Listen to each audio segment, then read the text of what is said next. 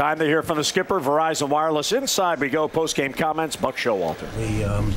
I guess you're happy with the way your offense played. But well, we scored, in most cases you'd like your chances at 6 runs, but one of the problems with them, when they get the ball down there to the 3 or 4 guys they got down the pin, you're hoping to, the way we had worked in the first couple of innings, that we could get him out of there before we did, and try to get some other guys in there, but where we could open it up a little bit. You never feel comfortable with the lead, and that's testament to him keeping the club in the game and not giving in there, because we had a couple opportunities to open it up, but I was happy with our approach to him early on. We forced him into throwing a lot of off-speed pitches, which he doesn't normally do. Buck, the bullpen has been a strong point for you over the past couple of weeks. It didn't happen tonight. Was it something you saw, could pinpoint? Is it just the game of baseball got the better? No, we had 3 guys we were trying to stay away from tonight, and if it had been a little later in the game, that early in the game there, we kind of got made some pitches that made some good pitches too that got us to that opportunity. Jake battled his way through 5 innings and kept the damage to a minimum, but. A lot of good players over there with a track record, and they make you pay for the mistakes you do make. But I'm leaning a little bit more towards what our guys did to get us in that situation. There's a lot of good at bats off of obviously one of the best pitchers in the league. Look, you said before the game, how Lester's pretty much owned the Orioles. I didn't say that. I would never use that word. I would never say somebody owned us. Okay, well, he's 13-0 now. I mean.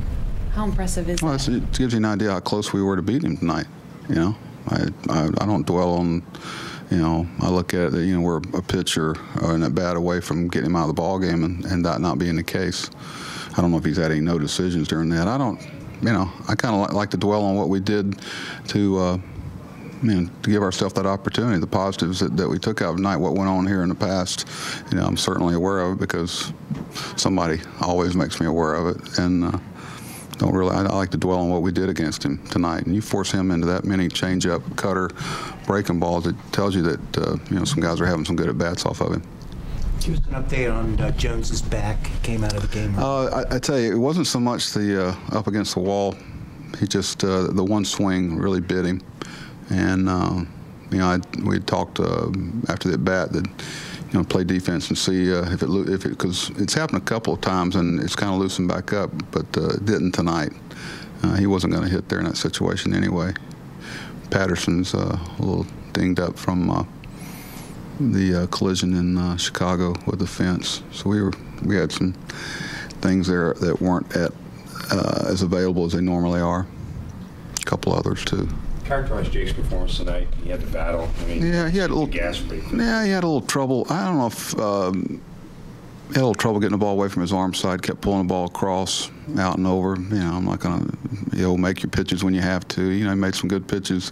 His tempo is something that we got to get better with too. Of course, Boston dictates that a lot as much as they step out of the box and talk to the umpire a lot about calls. Thanks. Okay.